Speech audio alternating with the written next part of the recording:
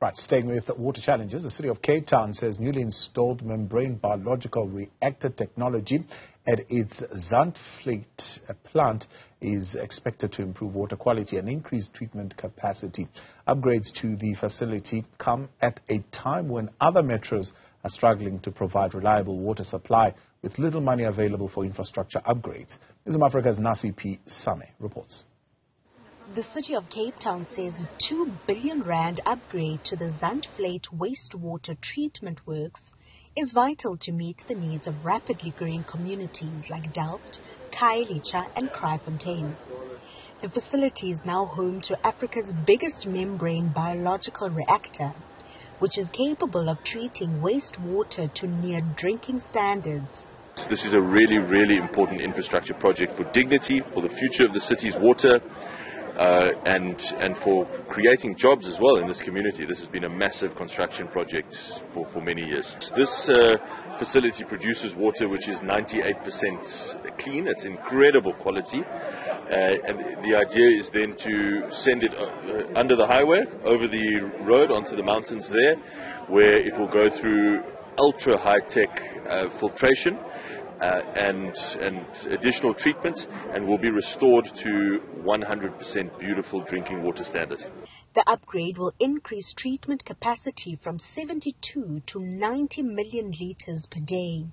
The idea of the membranes is we have these sort of ultrafiltration, hollow fiber strings hanging in the reactor, and what happens is we actually suck the liquid through these strands, and it leaves behind all the solids, or most of the solids and contaminants, and results in a very superior, clear effluent, free of most contaminants, and effluent that meets the license requirements as issued to us by DWS.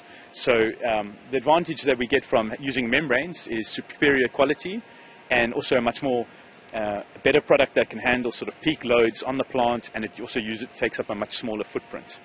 We've now installed 93 membrane cassettes on this plant, making it the largest membrane plant of its kind, ultrafiltration, in Africa. The Western Cape Water and Sanitation Department says technological advances are helping municipalities to better manage water resources efficiently and sustainably. When you look at artificial intelligence, you look at digitalizing, getting the data proper. You cannot manage what you do not know. For an example, now at Zandvliet wastewater treatment works, this is a membrane filtration plant, and it requires highly skilled technology. It's a highly skilled technology which requires highly skilled skills. So now, when you digitalize everything, you can manage the plant even when you're in your office. You can manage the plant. You can see what is going into the water resources. You can see what is getting in the plant. You can also see if the plant is receiving something which is a constituents which is out of specification. The city is hoping to add around 7% portable water supply by 2040 through various initiatives. For Newzroom Afrika on Channel 405, I'm Nasiphi in Makassar.